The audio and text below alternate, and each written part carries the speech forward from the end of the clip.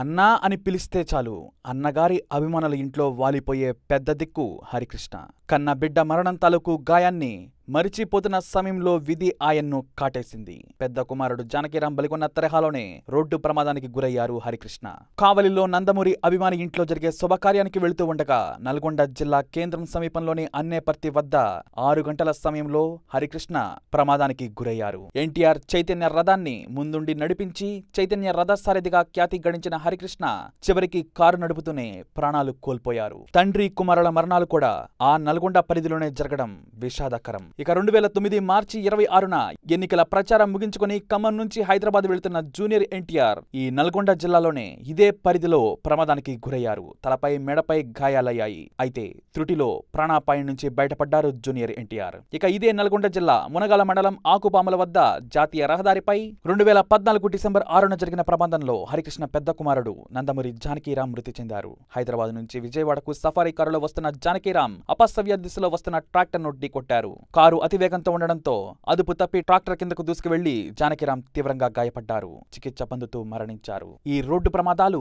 నందమూరి హరికృష్ణ ఫ్యామిలీని వెంటాడుతున్నాయా అంటే నిజమే అని చెప్పాలి. ఎందుకంటే గతంలో హరికృష్ణ తాతగారు కూడా యాక్సిడెంట్లోనే చనిపోయారు. హరికృష్ణకు తన తాత నందమూరి లక్ష్మయ్య గారంటే ఎంతో ఇష్టం. ఆ లక్ష్మయ్య గారి దగ్గరే హరికృష్ణ పెరిగారు. ఇక అతను కూడా ఇలాంటి రోడ్డు ప్రమాదంలోనే మృతి చెందారు. గతంలోకి వెళితే 1976 ఆ పరిధిలో హైదరాబాద్ లో రామకృష్ణ స్టూడియోస్ కట్టడం ప్రారంభించారు. నిమ్మకూరులో ఉన్న హరికృష్ణకు కబురు పంపారు. నువ్వు వచ్చి స్టూడియో బాధ్యతలు తీసుకోవాలి. నువ్వున్నావన్న ధైర్యంతోనే ఈ స్టూడియో పనులు ప్రారంభించాను. వెంటనే రావాలి అని రామకృష్ణ కబురు పంపారు. అయితే హరికృష్ణకు హైదరాబాద్ రావడం అస్సలు ఇష్టం లేదు. ఎందుకంటే తాతయ్య అంటే ఎంతో ఇష్టం. తల్లి తండ్రి అన్నీ తాతయ్యే. హరికృష్ణ బాల్యం విద్యాభ్యాసం మొత్తం నిమ్మకూరులోనే గడిచింది. ఎందుకో చిన్నప్పటి నుంచి కూడా హరికృష్ణకు పట్నం వాసన నచ్చేది కాదు. నిమ్మకూరులోని స్వచ్ఛమైన గాలి, అక్కడి మనుషులు, పంట పొలాలు, గొడ్లు వీటినే ఎక్కువగా ప్రేమించేవారు. అంతకంటే ఎక్కువగా నానమ్మ తాతయ్యల అనురాగం హరికృష్ణపై ఎంతో ప్రభావం ఉండేది. అయితే హరికృష్ణ హైదరాబాద్ రాక తప్పలేదు. నీతో పాటు తాతయ్య కూడా వస్తారు, నువ్వు కూడా ఇక్కడే ఉండాలి అని చెప్పి ఒప్పించి హైదరాబాద్ రప్పించారు రామకృష్ణ. ఇక అలాగే తండ్రి మాట కోసం కూడా హైదరాబాద్ లో ఉండిపోవాల్సి వచ్చింది హరికృష్ణ. ఇక అలా హైదరాబాద్ లోనే కొన్ని రోజులు గడిపారు.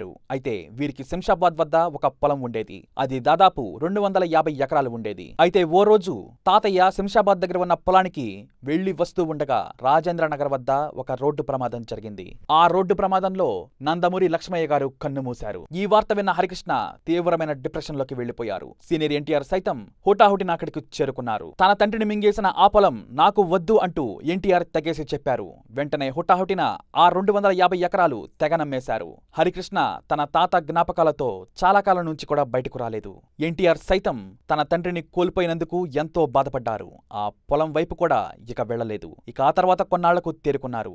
కానీ రోడ్డు ప్రమాదాలు వెంటాడుతాయని మాత్రం ఊహించలేకపోయారు హరికృష్ణ. ఇక తన తాత విషయం హరికృష్ణ గతంలో గుర్తు చేసుకున్నారు. ఇప్పుడు అలాగే తాతయ్యలాగా తాను కూడా రోడ్డు ప్రమాదంలో తిరిగిరాని లోకాలకు వెళ్లిపోతారని మాత్రం ఊహించలేకపోయారు. ఏది ఏమైనా వీరి ఆత్మలకు శాంతి చేకూరాలని కోరుకుందాం. ఈ వీడియోపై మరిన్ని అప్డేట్స్ కోసం మై ఛానల్ ఫాలో అవ్వండి. అలాగే తప్పకుండా సబ్స్క్రైబ్ చేసుకోండి.